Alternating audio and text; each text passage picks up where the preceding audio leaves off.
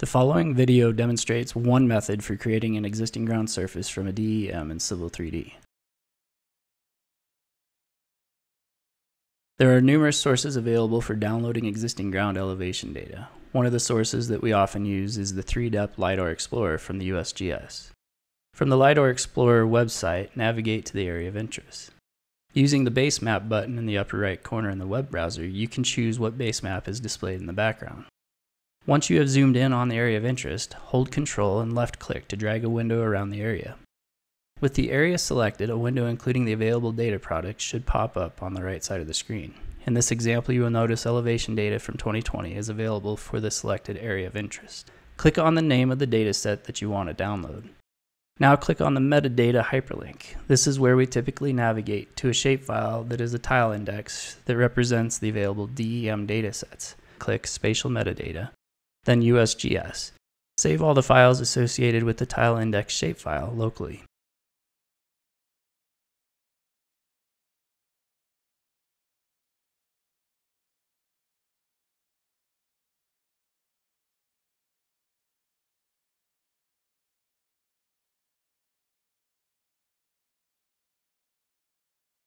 Pull the shapefile data into a GIS application to view the location of the elevation tiles.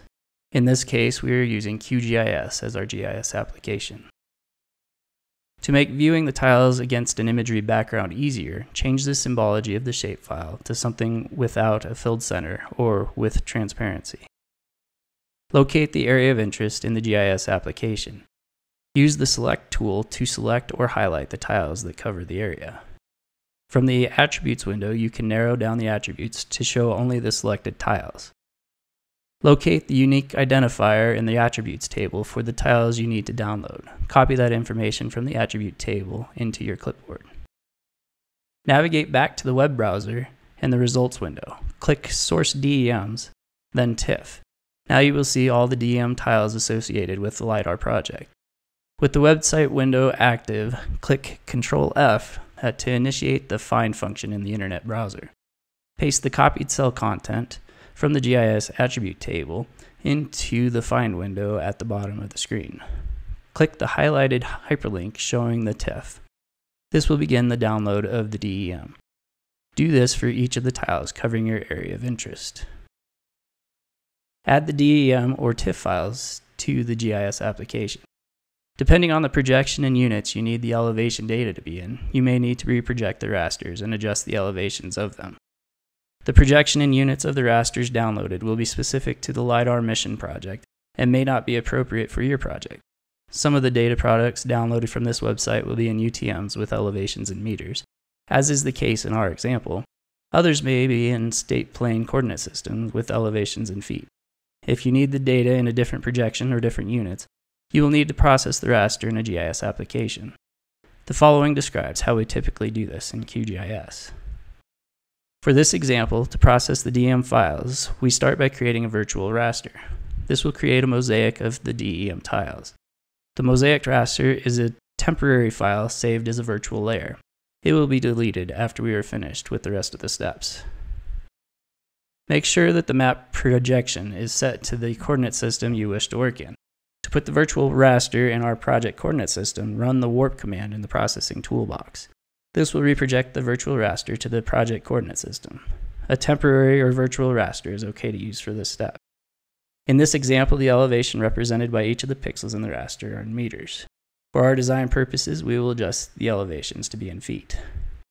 To adjust the elevations associated with the pixels, use the raster calculator. Select the reprojected raster, click the asterisk or multiply button, and multiply the raster by the meter to foot conversion factor.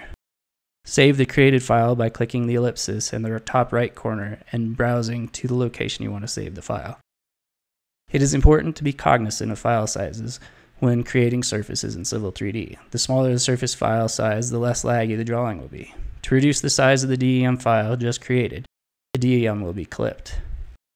Start by creating a new polygon shapefile in the same coordinate system as the DEM and the GIS project.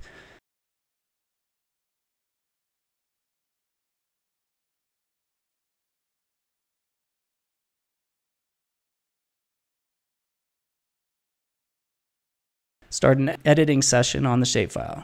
Create a feature over the area of interest. Note, if the area of interest shapefile is not rectangular, you can also import the shapefile into Civil 3D to be used as a boundary for the created surface.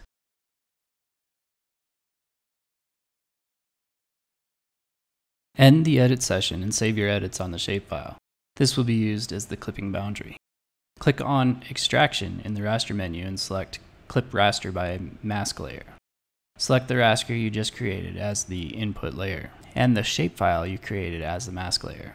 Click the ellipsis towards the bottom of the window and save the clipped raster to the project. Click Run and the raster will be clipped. The following section describes how to create a surface from this file in Civil 3D. Open Civil 3D, right-click Surfaces in the Prospector tab of the tool space. Type in the name for the surface you are about to create. For best practices, enter information into the description box describing the source of the elevation data and any processes that were used to create it. Expand the list in the newly created surface. Expand the definition list in the surface. Right-click DEM and click Add. Click the icon in the upper right-hand corner and navigate to the DEM that was created in the GIS application. Click OK. Create a data shortcut to the existing ground surface in the project folder. The following steps will depend on how file structures are set up for your organization. For this example, the file structure is set up so that data shortcuts can be created from the top level of the project folder.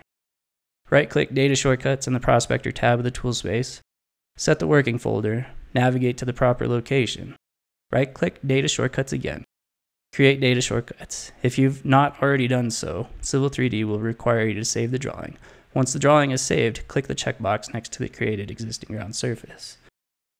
Now you have an existing ground surface available for you in the Data Shortcuts menu.